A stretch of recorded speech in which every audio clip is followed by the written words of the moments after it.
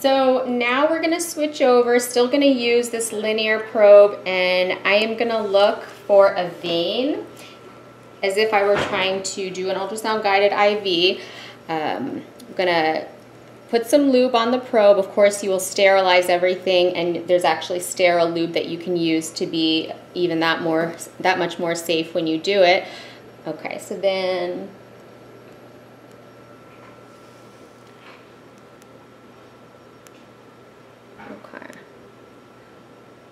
so we see lots of these circles. Those are blood vessels. You can see one here, you can see one here. So the black inside indicates that it's fluid. The gray basically is, you know, the tissue of the vessel. If you want to know whether it's an artery or a vein, you simply push down.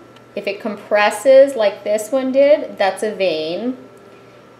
If it pulsates like this one, then that's an artery, so you do not want to poke into that one.